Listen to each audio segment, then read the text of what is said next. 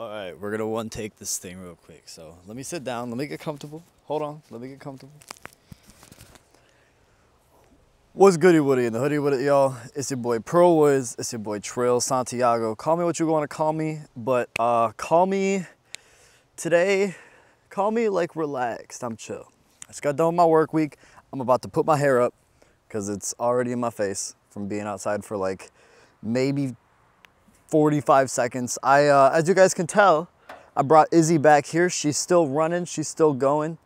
This is my 2008 VTX 1300C, and this is probably the most important thing I own.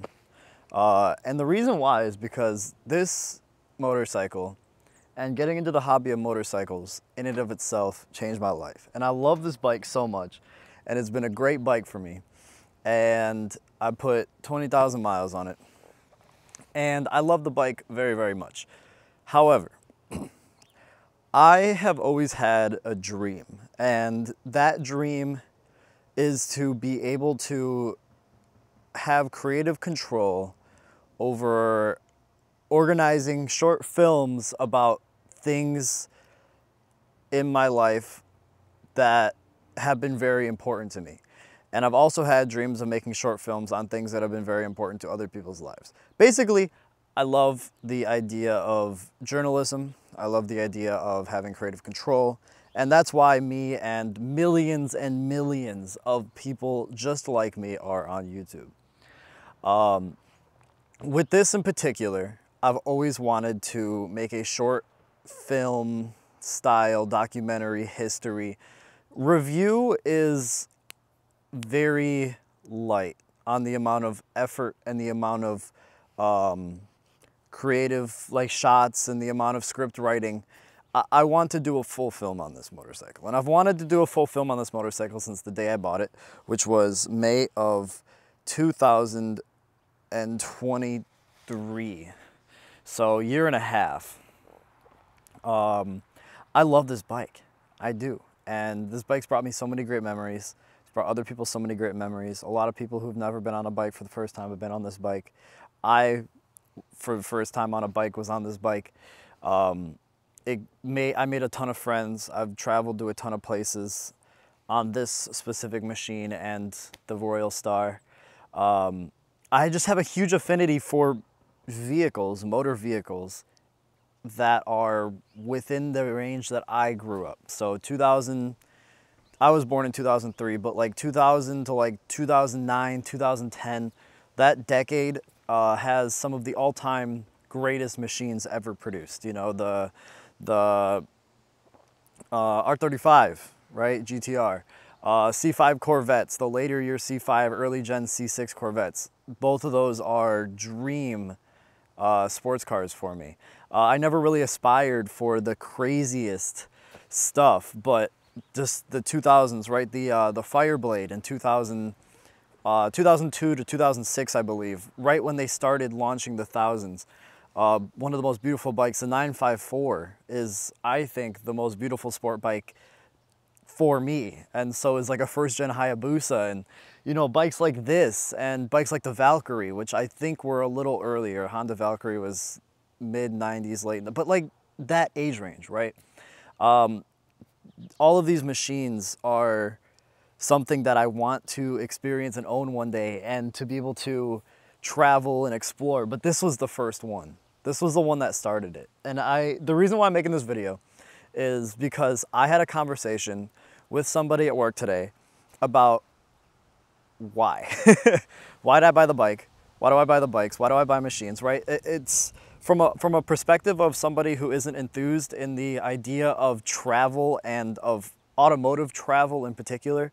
The idea of just buying and owning a bike that's, you know, 5 years younger than I am, and a bike that's 2 years older than I am, is crazy.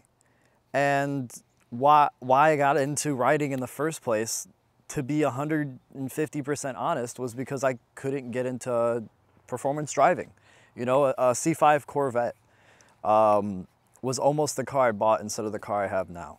And the reason why I bought my car, which is a Japanese sedan, an Infiniti, not the G, the M, I'm making that very clear. Why I bought that instead of, or why I bought the Infiniti instead of a Corvette was just insurance was too high. Insurance was way too expensive.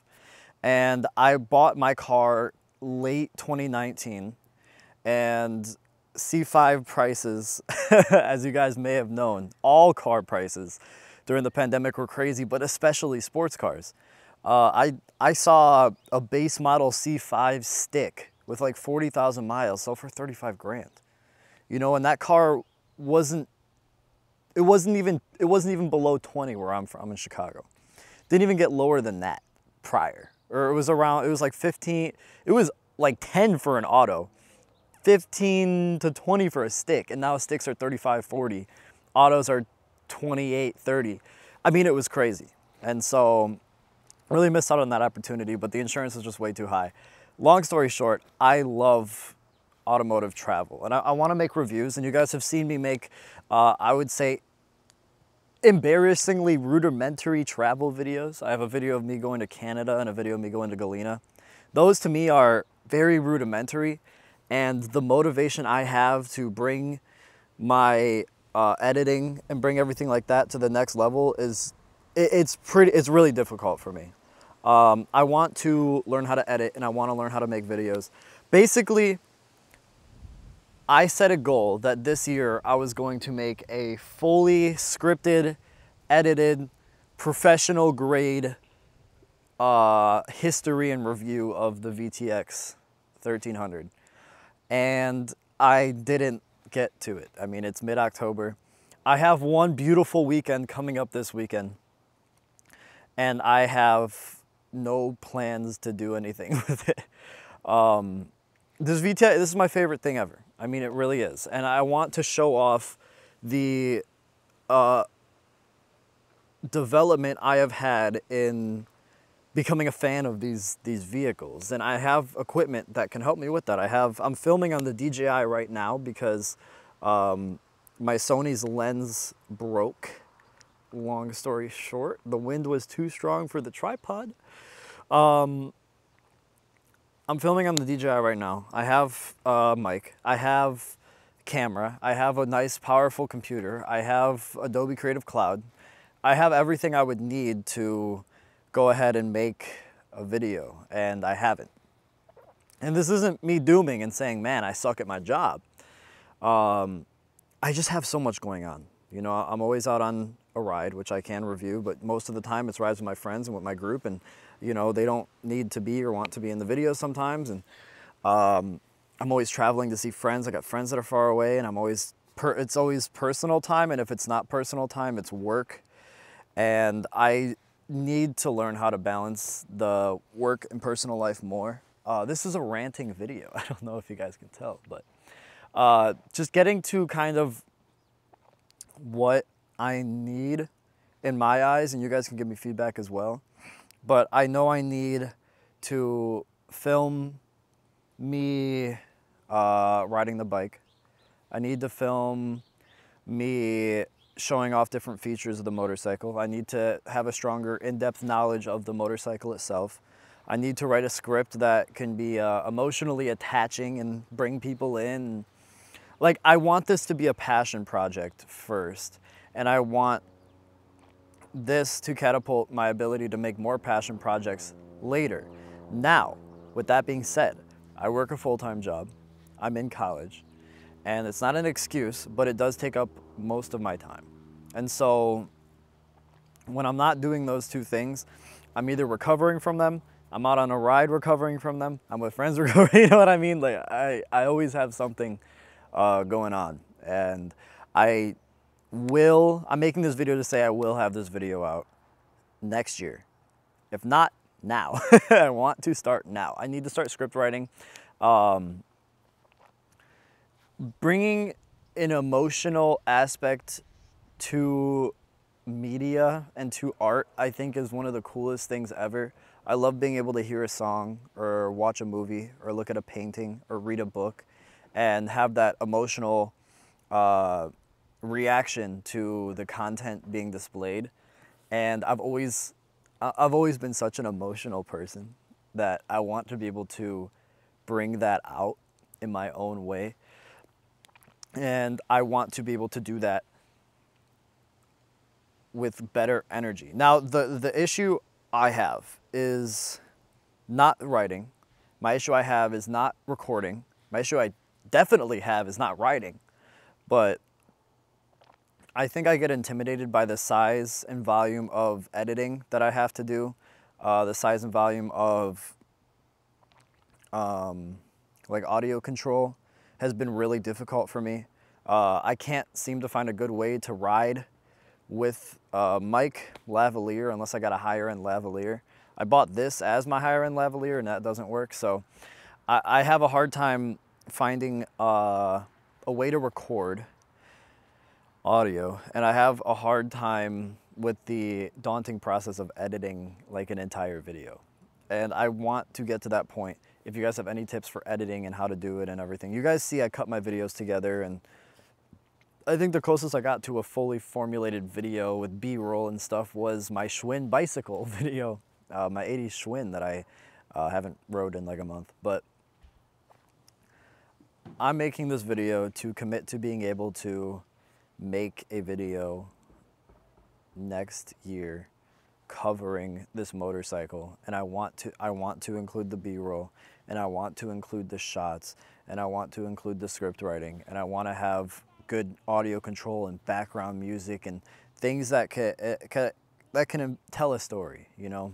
I think the best journalists tell a story, you know. It's really easy for me to say this thing has 75 horsepower, 90 foot-pounds of torque, 6,200 RPM red line, you know, 0 to 60 in 6 seconds, 600-pound wet weight, you know, like it's really easy for me to do that, and it's really easy for anybody to do that. And I think what differentiates great journalism and great production is the ability to convey emotion through that. And I want to be able to do that for you guys, and I will be able to do that, not for even just for you guys, but for me. Because I want to be able to watch that and be like, dang, that's pretty swank, you know? Izzy's doing great. Izzy's doing all right. I took her out for another ride or two. She's still gassing out. She just needs a full tune-up, carb, jets, spark plugs. She just needs a whole top-down service, and she'll be good to go again. Kali's still having the clutch slip, so we're going to get the clutch fixed hopefully soon. I'm going to ask if I can squeeze it in this weekend. But other than that, the bike's been great. Kali's is at 32,000 miles. I bought her with 20,420 in May, so, you know, 11,000 miles in 5.5 months. Pretty crazy to think about. Kali's had a few thousand miles on her too. The craziest part actually is I realized my car, which I did 26,000 miles of driving a year in, I'm now doing about 4 because I ride so much and whenever I can, that I got my oil change at like 140, I think it was at like 141 in February, and I'm at like 144. Like, it's crazy how little I drive my car. Because I love the bikes, and I love being able to do stuff with the bikes. And I want to get more consistent with schedules, and I want to get more consistent with uploading. And I think the only other question I would have for you guys would be if it's okay if I get back into gaming a little bit. I used to stream Smite last year all the time. I used to stream Apex. I really love the finals. I've been grinding the finals. If you want to know where my degenerate time has gone to, it's been to grinding ranked finals. Maybe I'll hop on a live stream and stream the finals. All these are great options for ways I can continue to create content. And maybe I'll just specifically have my video games be live and have my videos be like videos like this. I don't know. But I really want to do it, and I want to let you guys know that I have the motivation and energy to do it. I want to be a part of this culture. I want to get to the point where I can continue to buy and review motors, not even just buy, but review motorcycles. I know a lot of people with bikes. So if I can get this pilot video out and to a quality that's really high, hopefully other people would let me be able to do it with their bikes. And now I'm shooting other bikes, and now I'm reviewing more stuff, and I'm creating more stories, and I'm telling more stories, and I'm traveling further, and you know, that's my goal. That's my goal with content creation. That's my goal with sitting in front of a camera, and I want you guys to be a part of it, and I want to be a part of it because it's me doing it. But I'm not doing it, so I got to start doing it. Anyway, I just want you guys to look at the bike. I want you guys to look at me. I just want to talk to you guys for a little bit about why I haven't been able to create the video yet and why I will create the videos soon. Because there's only so much time I have to do this kind of stuff. And the further I get in my work career, the more I realize that the less time I would have to do this. And so I want to be able to do this while I'm young and while I have more free time and while my responsibilities aren't as heavy as the people around me, that I can continue to work on building this channel for you guys. And why I'm very excited to soon, you guys will get a notification when you're subscribed, ring the bell. Like soon you'll get that notification that's like the VTX 1300, and it's a video that's opening with me talking and cinematic shots and camera work. And you know, I want to be that person that displays that for you guys. And I love the videos where I'm shooting and I'm just talking and I'm reviewing something or whatever, but reviews aren't sustainable for somebody like me because I don't make the income to be able to review things. So I have to be able to take what I have, which are my two 20-year-old bikes, and make art out of them. And so I'm gonna do that for you guys. And I just want to talk to you guys for a little bit, to be honest. Also, I love watches. Watches are cool too. But again, it's hard to pull myself in one direction when I have so many different things I enjoy. Because, you know, I'm riding bikes, but I also enjoy the idea of like watchmaking and watch repair and like any of the horology and stuff like that. I love getting into just super little things from time to time, right? Like there's technology is always something that I love pursuing and upgrading and adapting, which is terrible for somebody with my income level. But you know, we have so many hobbies, and I'm gonna try to balance them right into riding. And I want you guys to know that my personality will shine through, and I'll be able to get this to work. And I'll turn it on for you guys. You guys want to see it turned on? She's beautiful. 63,000 miles. I just had the reflectors fall off of it about a month ago, so I ordered some new ones. I just haven't stuck them on yet. Let's see, how many miles? 64, actually 64,838. She's almost at 65. I didn't even realize, but we'll start it up for you. Starts literally every time without a single worry. She just always starts, and she's gotten me through a lot. Great bike. I love this thing. And it was also a lot easier to drag into the backyard than Kali was. Kali sucked to drag into the backyard, I'll tell you that. This thing, I could off-road this thing. But I want to start doing more stuff and getting more projects on the way. And, you know, I want to be able to record more content for you guys. So if you guys have any ideas what I can do, how I should do it, you know, are you guys okay with me just editing videos, cutting them up and uploading them now? And when I get my film out, you guys will be very impressed by what I do. I'm just, there's so many things. And I just wanted to say hi, catch up with you guys, talk to you guys. Hopefully your days have been good. Hopefully your work week has been good. And hopefully I can hunker down, start my script and get everything done. Hopefully I can. And I hope you guys will be there to see it when I do it. So it's just a little rant. There was no like real topic besides the film. So just wanted to update you guys on everything and get you guys to know me a little better. Because now you guys know my dream garage is the VTX, a Hayabusa, and a 954, and the Venture, and the C5, and the first gen GTR. And like, I like this stuff so much, right? You know, maybe not the fact that these are carbureted bikes, but other than that, these things are sweet, and I can always get I can always fuel inject them. I don't know if I'm rich, but I hope you guys very much enjoyed me just sitting here and talking to you guys. I mean, this is a good looking bike. I just got these tires too. These tires have like 400 miles on them. If you guys enjoyed the video, let me know. I know this is kind of just a discussion, talking video, and I wasn't telling you guys how to do something or why to do something or what to buy or what not to buy, or I just wanted to talk to you guys. So I hope you guys enjoyed it. Hopefully you guys will see me on stream soon. I think I'll start streaming the finals. Again, let me know about that too. And as always, I'll see you guys next week with probably something a little bit more put together because I just got a burst of energy and I wanted to talk to you guys. So that's why I did it. But I'll get some more energy, or I'll get a more put together film thing going for you in the future. And as always, you guys have a great rest of your day, all right? I'll see you guys later.